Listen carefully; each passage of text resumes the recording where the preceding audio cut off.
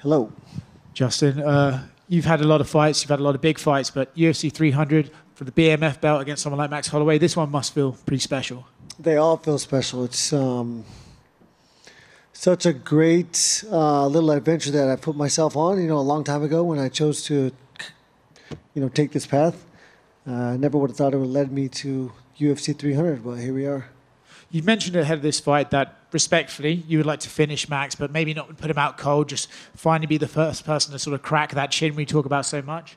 For him, do you think he's going to have to have put on a lot of size to be able to match you for power to keep himself in there, or do you think he can come in this fight in other ways and find success? Man, that's a lot of what ifs and what I think. I don't know. I love getting in there, finding out. I'll know early if he's punching hard enough for me to take chances or be more cautious. I'll find that out early. And I think this is very different than the time he fought Poirier, as that was a late replacement. I think he's had this whole camp, being able to keep and maintain that weight. And I do think he's going to be as big as me and as strong as me. Yeah. You mentioned he's quick to disregard that fight with Dustin for the reason you just said. Do you even look at that fight and think, well, there are things I can take from that? Or do you have to think, no, I can't really relate that Max to this one? If I'm watching that fight, it has nothing to do with the size or anything like that. It's all about technique, and I can find his technique in all of his fights. All of them, he's a very different fighter from fight to fight, just as all of us are. We're all constantly making adjustments. And, I won't be sure which Max I'm going to fight until that bell rings. What would it mean to you to be the first guy to drop him? Yeah, it would mean a lot. I have 25 wins, 19 knockouts. I've really taken pride in that, since the beginning of my career. And, to be the first one, I like being first. So, yeah, I'm ready. What are the stakes in this fight for you? Obviously, there's a BMF belt on the line, right? But we're hearing talks that maybe Dustin could be fighting for the lightweight title next. Are you even thinking about that, or do you just have to think, hey? No, I know with the win here, I fight for the belt. I know with the loss here, that all goes away. So that's what I'm fighting for. Is there a chance, if Islam were to fight in June, you could end up being called to fight back in Abu Dhabi? And is that something you'd even consider? I don't play what ifs, but, you don't pass up a championship opportunity. I do want my time. I do think June would probably be impossible for me, as every time I fight is a traumatic life experience, and I need to go home. I need to, unwind, take care of my body, take care of my head. But I have coaches and a manager that ultimately make those decisions. So if they say go, I go. Listen right here. Throughout media day, the general consensus is that no one else is competing for fight of the night amongst the fighters. They're all like, we have to get a performance bonus because Justin and Max are fighting on this card. Yeah. Like, do you kind of take pride in that like even your fellow fighters are like, we're not even going to try for this? Yeah, I mean, having the respect of your peers is something I think we all, shoot for. Not just that, but the respect of the UFC to give me this opportunity. Every time you see someone in this thing, you only see the Gaethje versus Holloway thing on the television, so it looks like it's the main event. Well, kind of going off of that, was there any chance that you would have just been the actual main event before they added Alex and Jamal? Wrong dude. I don't know. What do you make of the custom fight kits? I love it. Yeah, they called me. They said, what do you want? I said, I want to represent the United States of America. If I ever had a chance, that's what I asked for a long time ago. I didn't want to go full Apollo Creed because I don't like to be flashy.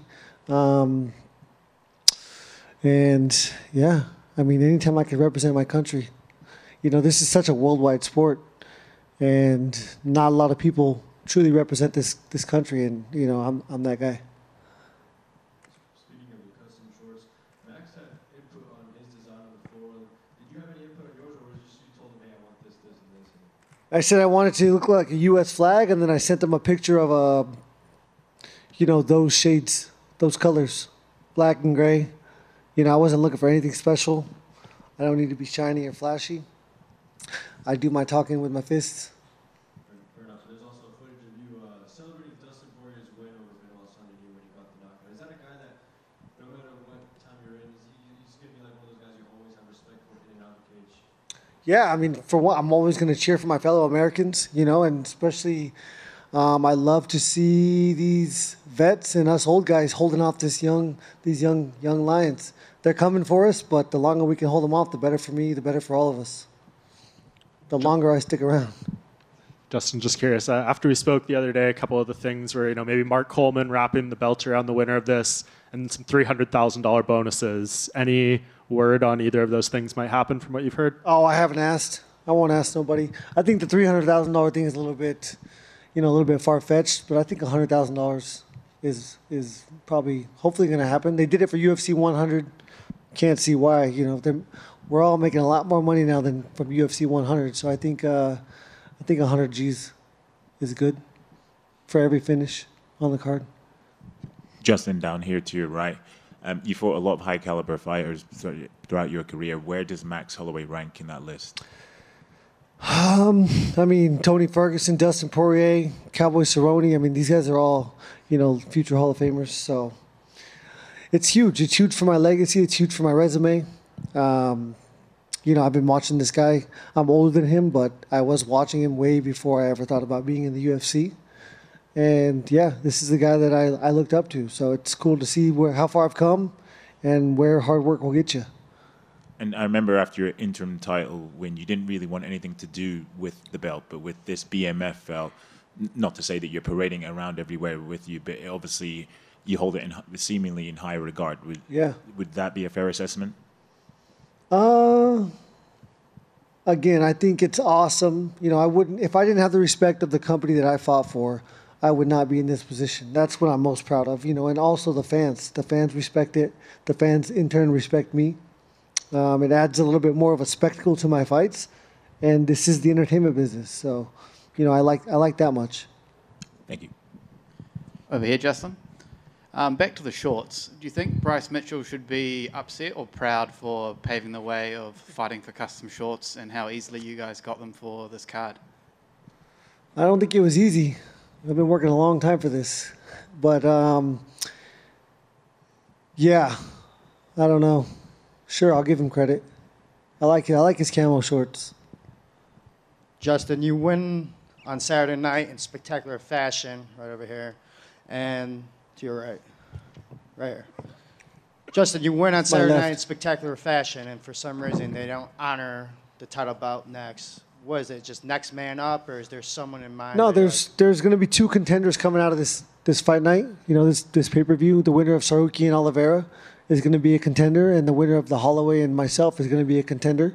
I believe Makhachev is going to fight at least twice this year, and so I think we'll both fight him. Are you looking forward to any of the fights on the card besides yours? I'm a huge fan of the sport. I'm glad I'm on it. But if I wasn't on the card, I would certainly be in attendance, and I love fights. I love fighting, and I love watching fights. I love the atmosphere. I love that people understand what they're going to get when I walk out, and the atmosphere kind of changes. I can feel the intensity shift, and, I love being that.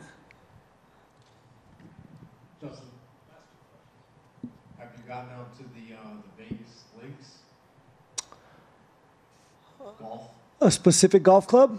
Oh, no. No, I played Cascada and I played Rio Seco while I was here last Thursday and then Sunday, and then unfortunately I have to do a bunch of interviews, so I can't golf these days.